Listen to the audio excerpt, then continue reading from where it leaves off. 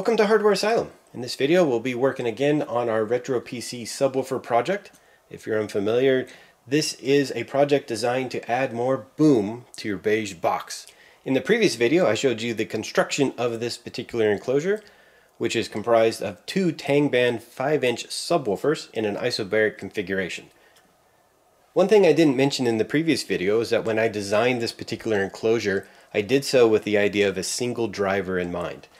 The size of the box, the type of port, the tuning frequency was all modeled to have a very flat response curve and be able to hit some relatively deep notes. Adding an isobaric loading to this particular enclosure was mostly for show and just to see if I could do it. If you look at the response curves, there wasn't a hump at the low frequency like what we would expect with an isobaric configuration, and I noted that there might be something wrong with the box, either the coupling between the drivers or the size of the enclosure. Now, one of the benefits of isobaric loading is that it changes the dynamics of the speaker in relation to the enclosure that the speakers are in. Now, what that really means is that when we have two speakers working together, it sees the container as being twice as big. And in the case of this particular enclosure, twice as big means it's pretty much in a free air resonance. Now, if we look at it a different way, that also means that we can remove half of the box and get the same bass.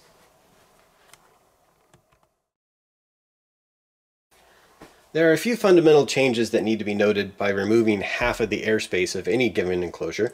The first is the style and size of the port. In the previous box we had a 2-inch port that was around 9 inches long. In this particular enclosure we can't use a 2-inch port anymore because the length of it would be too long. It wouldn't fit inside this box at all. So if we reduce it down to a 1-inch port, something like this, it can be a lot shorter. However, the port velocity is too high and we'll get what they call chuffing, or basically we're going to be able to hear the air coming out the port. It's no longer bass, it's mostly distortion. To compensate for that, we lengthen the port. This is about 9.5 inches long, and then add a second one. Now the location of the port is also going to change. In the previous box design we had the port down here in the front, but with the length of the port and the size of the box we're going to have to move it to the top just to make sure that we have enough space.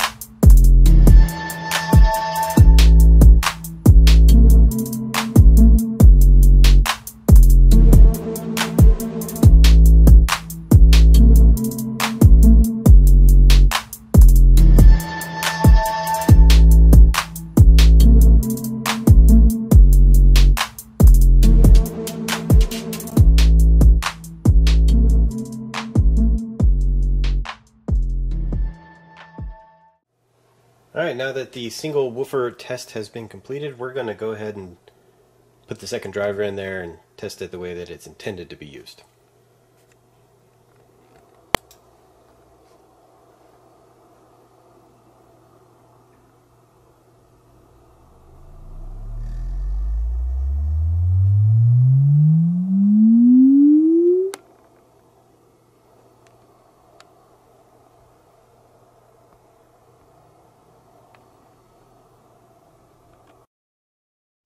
Well, we have some interesting results that are worth talking about, so I'm going to go into presentation mode here. The first one that we're going to talk about is the modeling. So I modeled this subwoofer in WinISD, and what I would like to call your attention to is the curve. We have a 3 dB down point of 35 Hertz. I did tune this box to be 33 Hertz. Now, if we go and change from a single driver configuration to the ISO bank, We can see what effect adding a second driver does, at least in the modeling software. Our 3dB down point is now at 28 Hz, and a nice amplification around 40 Hz. This is also something that we should see in the final measurements of our subwoofer. And if we get to the single driver versus ISO dual driver, you'll see that not so much. We have a very lazy response curve. The shaded area at the bottom of the chart is our 80 dB measurement point. So when I tested this subwoofer, it was at 80 dB. So ideally anything below that would not be heard, and anything above that would be our usable frequencies. The line in purple is our single driver test, and the line in green is the isobaric test. I've highlighted a couple of points along the curve in the orange arrows. We have a couple of spikes at around 35 and 50 Hertz, and we have a huge drop off in frequency, whereas with the single driver, it carries on past 200 Hertz. Much to my disappointment, the isobaric loading did really absolutely nothing for this particular box. It didn't increase the frequency, it didn't match the modeling, and I started to dive in to find out why. My first experiment was to see if the port loading or port location would have any impact on the resulting frequency response. The orange line is with the measurement mic pointed directly at the ports, whereas with the green line, that is in the standard configuration in front of the driver. What we can see here is that if we combine the two together, we get a curve that is relatively flat, although it does make a couple of switches. The ports will hit the lower frequencies, but it will die off in the upper frequencies, whereas at the speaker, it is very low at the lower frequencies and then has an amplification at the higher frequencies. And what this tells me is that while a lot of people will claim that the port location doesn't matter, these response curves say otherwise. Now, to provide a little context into why I am upset with this particular configuration, we're going to overlay the larger box over the smaller box. The red line is the larger box, and that was in the previous video. I'll put a link in the show notes below. The green line is the new response curve for this particular configuration. And I've highlighted a couple of areas along the response curve. With the larger box, we have a nice flat response that starts at around 33 Hertz and carries all the way to around 100 Hertz when it starts to fall off. Whereas with the smaller box, we have a complete absence of frequency up until around the 45 Hertz mark, where then it goes and amplifies. Overall, this tells me that with this particular configuration, it might work well for a desktop or bookshelf style speaker where we have mid-range and high-end in the same container. But for a subwoofer, which is what I am after, it kind of falls on its face. The final chart that I want to call out is one where I tested the tuning frequency of the port to determine if maybe it was too short or too long, and that was contributing to why the box was not responding the way that it should. And to do this, we basically put the measurement microphone directly at the end of one of the ports.